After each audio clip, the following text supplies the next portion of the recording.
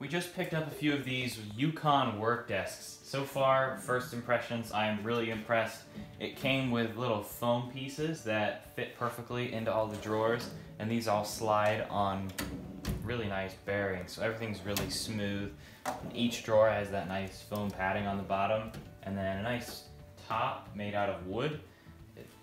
Actually seems to be pretty good. There's not like sanding marks or machining marks. The finish is actually pretty good. Primarily, these are going to be stationary units. We're going to put these two together, so we're probably going to end up removing this handle that comes with it so they can kind of bridge between each other. Now the wheels on these are really nice. They have some big caster wheels, and the front ones here where we have the handle mounted are the swivel wheels, and then on the back they're stationary. These are about $340 brand new from the store. We were able to find a 15% coupon, and we got them for a little less than that.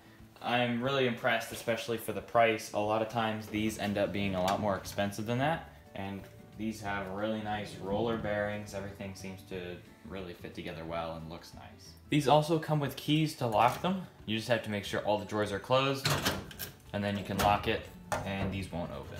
Turn it in the other direction to unlock them. And these caster wheels do have a wheel lock on them, so you can keep them from moving.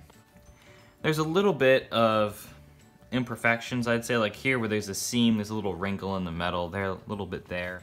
Here's the ding that's in the corner. I don't think that was from unpacking it. I think this happened in shipping somehow, but these were packaged very well.